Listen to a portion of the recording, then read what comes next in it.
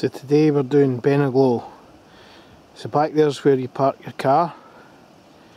You can see the new trusty brief there.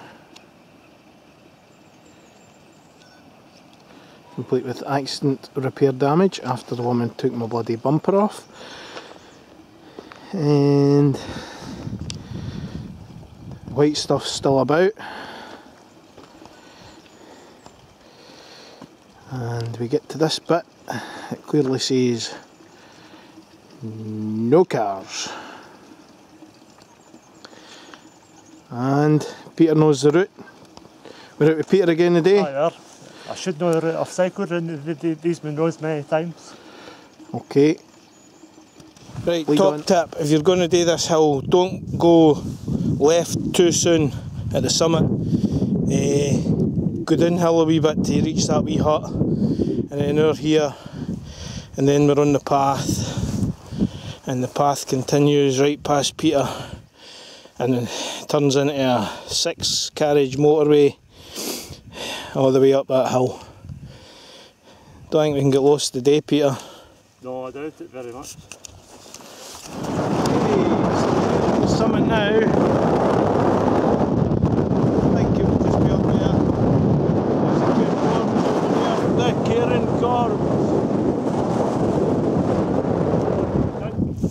Here, right, that's number 2, that's number 3, and that's number 1 thereafter. Being our false summits. Now, what really interested me was what this is. We're here,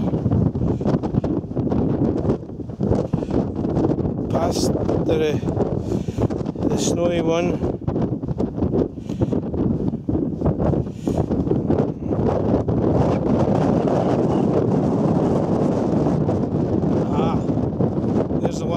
There, Briagh. I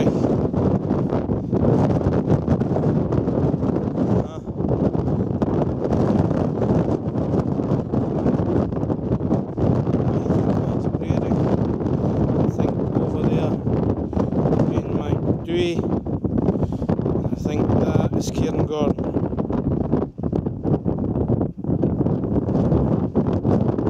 Could be totally wrong, of course.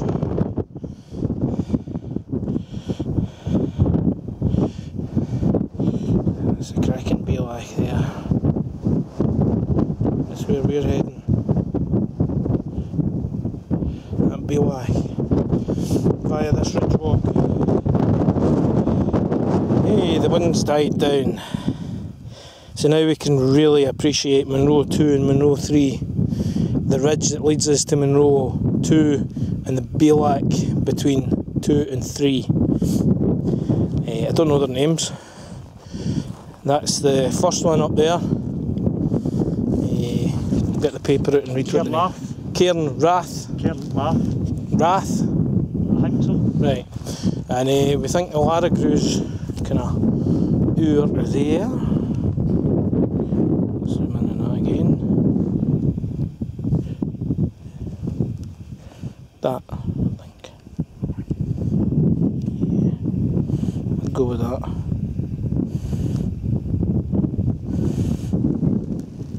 So, onward as they say. So that's Munro number 2. There's 2 folk just reaching the top of that in.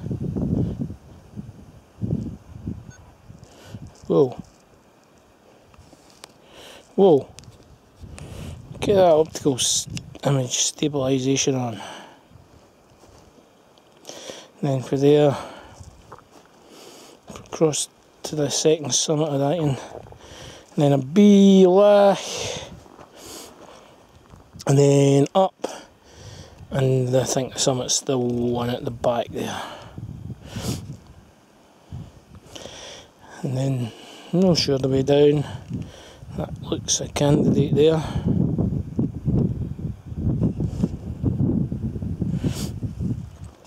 So here's where we've came from. Row number 1. And the ensuing ridge walk. There's those beautiful Munros away over there. I wonder what they are. 5 Sisters of Kintail in Glenshiel Ridge. I think that's what they are, Peter. What are they? Nah, I doubt it, because this is too sort of forest for that. Right. Doubt it. No idea. Okay, you got to descend quite a bit. Down there, it's almost at the bottom of the route between Monroe 1 and Monroe 3. Oh dear.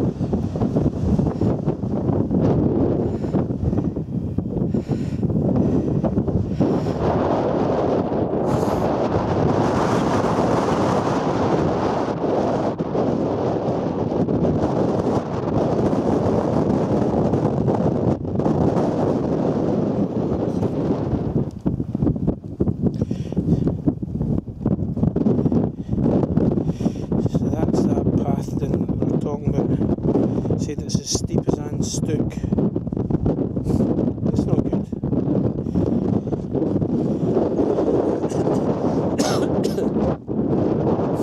So first Monroe, path back down.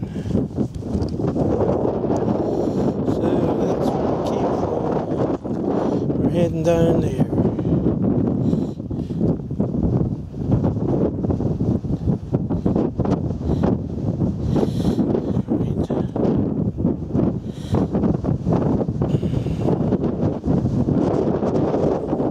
Back in the white stuff, we're back in the white stuff. Oh, not for very far. That's the descent of the ridge of the third Monroe. I met a couple who had done it and they said it was as bad as Anne Stook. Worse than Anach Beag, Anach Moor down to CMD. Not good. So here we are, that's Monroe number 3. The summit's actually one just behind him. Monroe number 2.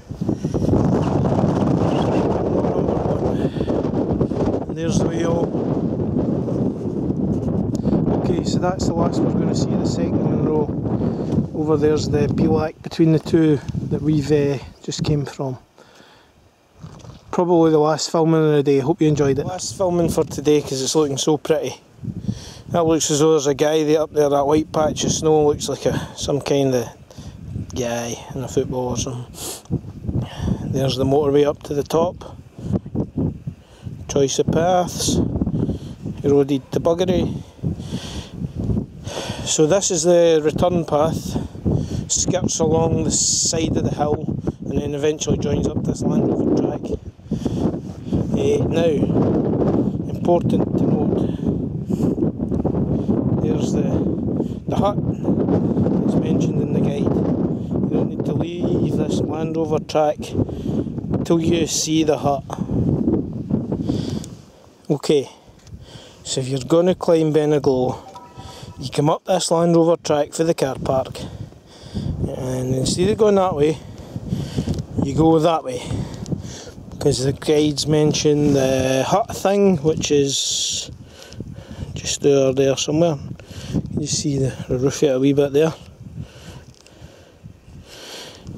So when you see the hut, take the fork to the left, and that is your return path if you do the second and or third Monroes. Okay, cheers.